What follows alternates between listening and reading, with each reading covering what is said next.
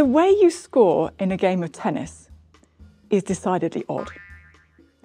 When you scored no points, you call that love. And if you win one ball, you call that 15. I leave explaining the rest of the rules of tennis to Wikipedia. Let's just say it has a long and rich history, and nobody really knows why the scoring works like it does. It's kind of like Hungarian notation or 2-digit years. Must have made sense at the time. The Tennis Refactoring Kata is a bit similar to the Gilded Rose Kata, which I talked about in a previous video. And if you liked that one, I think you'll like this kata too. In fact, the Tennis Refactoring Kata is actually several exercises all rolled into one. Lots of different refactoring challenges, weird code to decipher. And it comes with a fantastic safety net of fast, reliable tests. So you really can go wild with the code and your refactoring tools, and you'll know as soon as you break anything. Believe me, if you're not generally used to working with that kind of fast feedback, you're in for a treat. Hi, I'm Emily Bache, software developer and creator of Saman Coaching. On my channel, you can find content for technical coaches and developers. If you like what you see here, please hit like and subscribe. So this is the scenario. Imagine you work for a consultancy company and one of your colleagues has been doing some work for the Tennis Society. The contract is for 10 hours of billable work and your colleague has spent about 8.5 working on it. Unfortunately, he's fallen ill, but he says he's completed the work and the tests all pass. Your boss has asked you to take over. She wants you to spend an hour or so on the code so she can bill the client for the full 10 hours.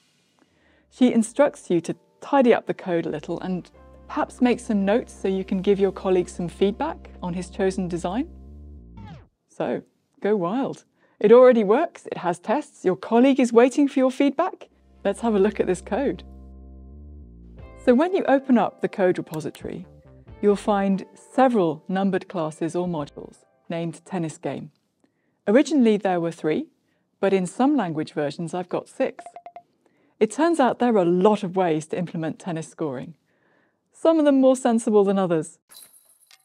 For historical reasons, the order they appear in isn't necessarily the order you should do them in.